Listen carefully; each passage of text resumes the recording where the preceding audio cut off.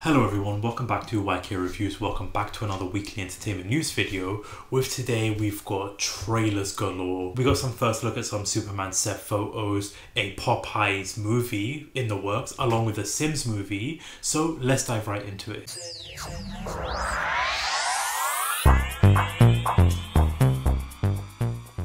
So before we get started, if you are new to the channel, you do want to keep up to date with movie news, Lego news, TV series news, and sometimes video game news. If that is your thing, do consider hitting that subscribe button. We do these every single week. I've done reviews for all the Ghostbusters movies. You can go check those out. There's going to be a tier ranking as well over the weekend. So if you want to check that out, do subscribe to the channel. Timestamps will be in the description down below when it comes to these videos, so if you want to skip around, if there's anything that's more interesting for you, timestamps will be in the description down below. This week, so many trailers came out that it was so hard to keep up with, so we're going to breeze through these trailers, let you know my thoughts on it. I also want to know your thoughts on everything in the comment section down below. If there's a trailer that I missed or I haven't talked about, please let me know in the comment section down below. But for the first trailer, it's going to be a video game trailer that came out called Marvel's 1943, starring Black Panther and Captain America.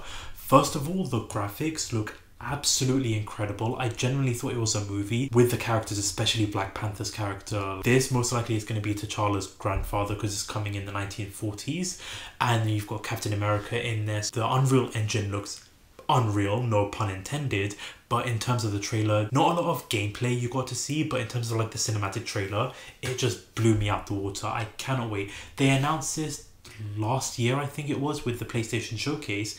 I believe it was around the time of when we first got to see Spider-Man 2, but this one is coming out 2025. Cannot wait to see how this is going to look. Cannot wait to play this. You see the trailer, what are your thoughts? Let me know in the comment section down below, because the next trailer that came out with the first movie trailer here was Zack Snyder's Rebel Moon, the Scargiver Part 2 basically. Now, I did the review for the Part 1, I'll link that somewhere over here. The trailer, while it does look good, some great action sequences, the trailer, you don't get to see a lot of the character building or anything like that. Like, my negatives in Zack Snyder's first movie, not only was it like a shorter cut, like not the full cut of the whole movie, the characters didn't really have that time to bond, to blend, to work as a unit, so you're not really caring about these characters, and it just feels like it's the same situation with this. Now, I don't know if this is going to be the full cut or if they're going to release the full Zack Snyder cut later on down the road, but so far with this trailer, has not blown me out the water. I'm going to be checking it out because I'm going to be doing a review on it, but honestly, if this movie doesn't do it for me, then I might just skip the whole franchise or the whole Rebel Moon project altogether with this. But you see the trailer, what are your thoughts? Let me know in the comment section down below. The next trailer that also came out was the Acolyte trailer with Star Wars, with this one taking place 100 years before the events of Phantom Menace, which for me, I'm just so happy to hear. Like, we're getting away from the whole Skywalker saga.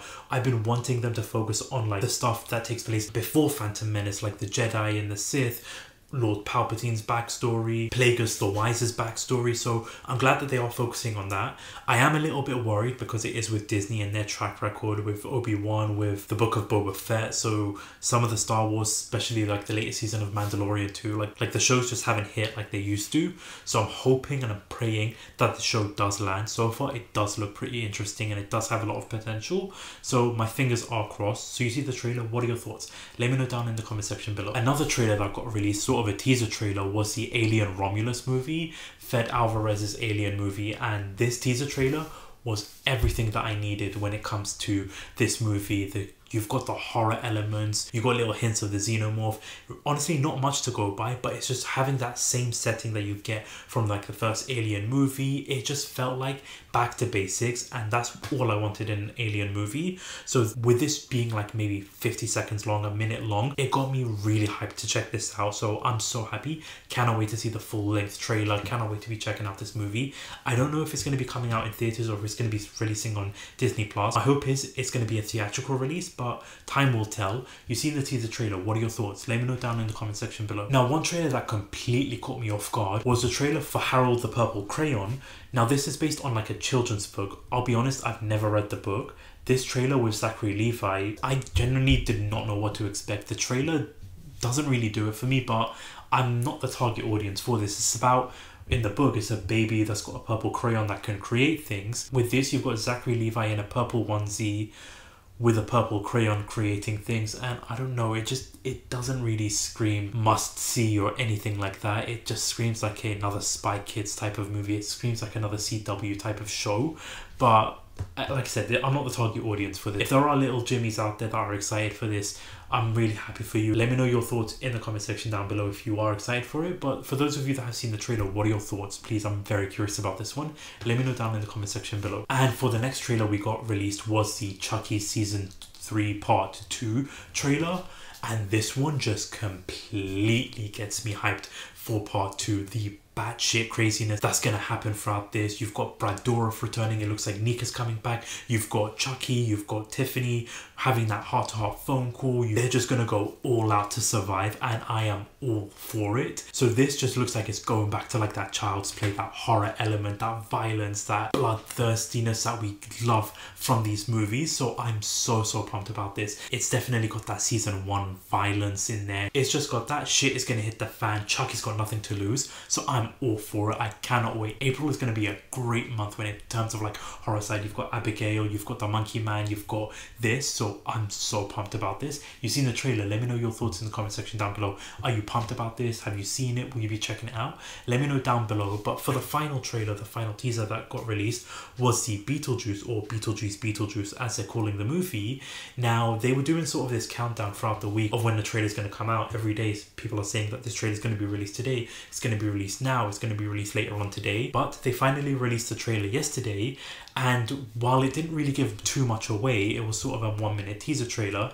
It gives you everything in terms of like nostalgia here. You've got like the 3 generations of Deets in the family, and then of course Michael Keaton returning with an amazing line. So not like the classical line you get from the previous movie, but just an amazing line of him saying, "The juice is loose." And you know what?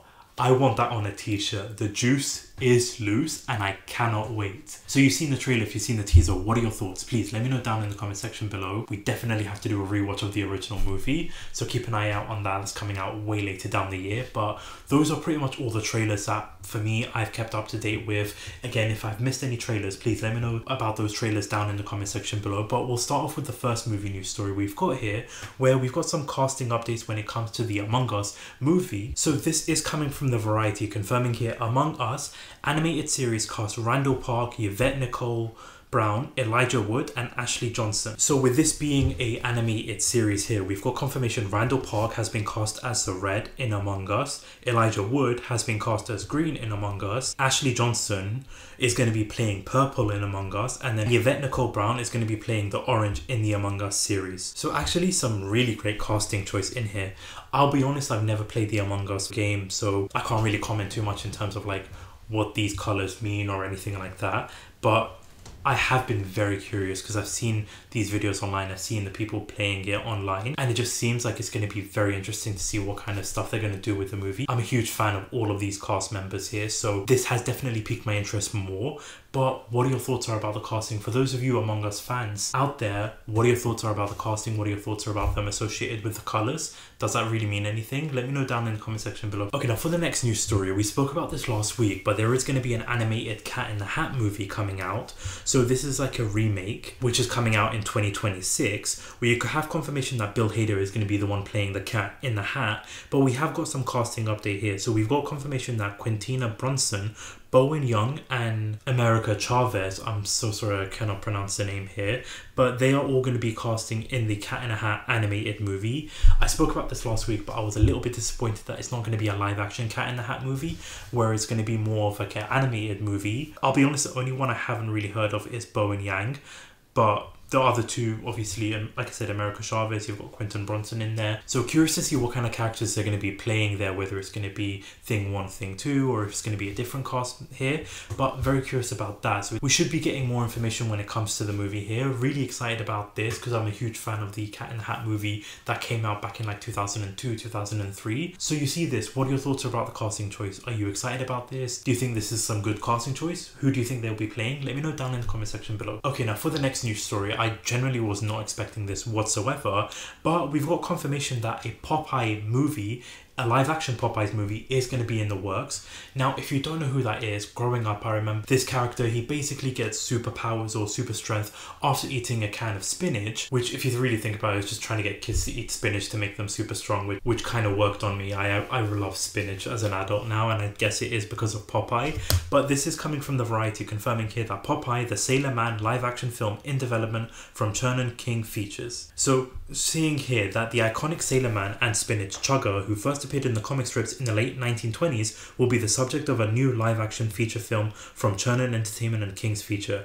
The project is currently in development as a big-budget feature and has attached screenwriter Michael Corleone, who's from Sexy Beast, The Family, The Sopranos. This is going to be the first live-action revisit of the character since the 1980 film Popeye, led by Robin Williams. And I gotta say, like, while I'm not super excited and super pumped to be checking this one out, I am genuinely curious to see what kind of tale, what kind of project, what kind of writing they are going to do with it.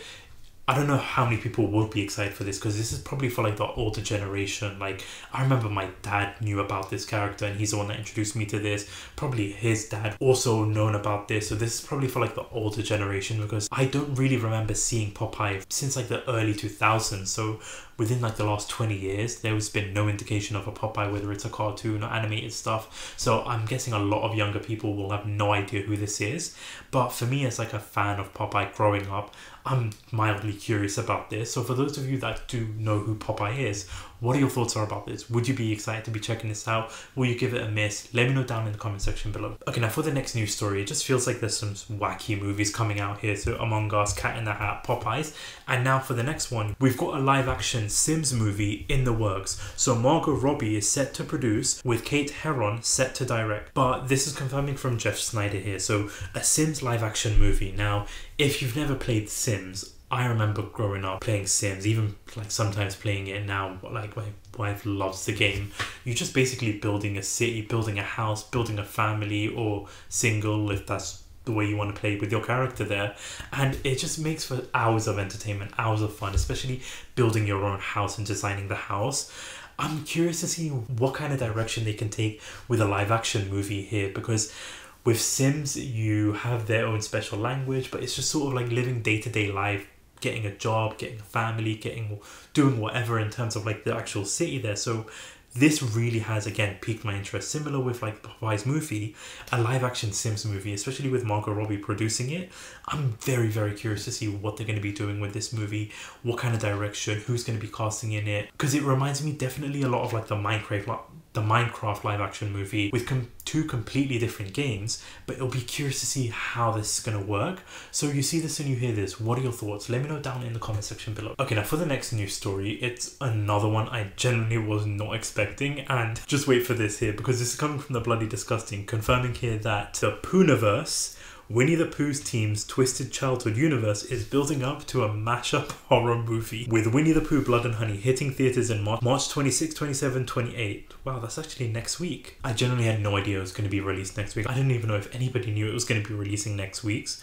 But the Twisted Childhood universe, what's the end game? As it turns out, they're planning an Avengers-style mashup. For starters, the growing Twisted Child universe will feature previously announced standalone films Bambi the Reckoning, Peter Pan's Neverland Nightmare, and Pinocchio's Unstrung, while introducing new characters such as Sleeping Beauty, the Mad Hatter, and Rabbit from Winnie the Pooh, Blood and Honey. And this is the best part here. So as we're continuing through the article, Reese Frank Waterfield explains, it will be complete carnage. We are heavily influenced by Freddy vs. Jason and the Avengers.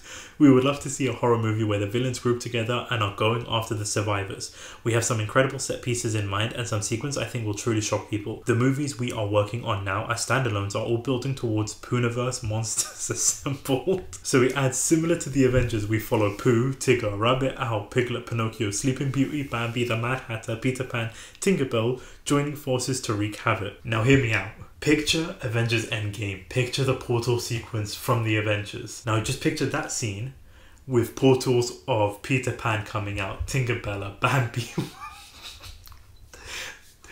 I know how ridiculous it sounds, and I know people weren't a fan of the Winnie the Pooh Blood and Honey, are honestly not a fan of the first movie, but this has some very curious potential in there. Like the fact that they can do like an Avengers style type of team up. Just picture like empty woods, you've got all these characters and you've just got like their victims, and you just see all these characters running after their victims like some lunacy. I know I shouldn't be this excited or this happy to hear about this, but it just genuinely has a lot of potential that you could do with it.